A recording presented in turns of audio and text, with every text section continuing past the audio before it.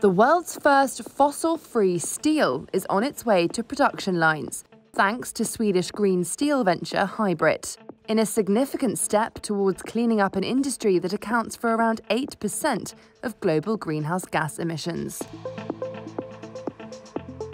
Steel is needed for everything from construction and engineering to car parts and white goods.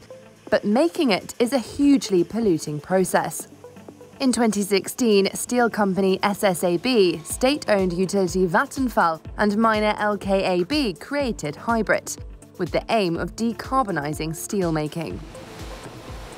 It replaces coking coal, traditionally needed for ore-based steelmaking, with fossil-free electricity and hydrogen.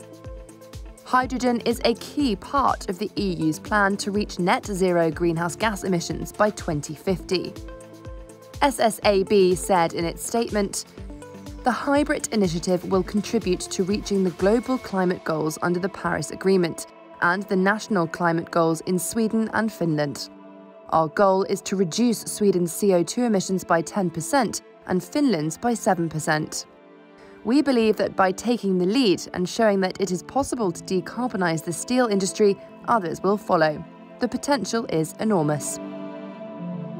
HYBRIT's green steel has already been delivered to truck maker Volvo AB as a trial run before full commercial production in 2026.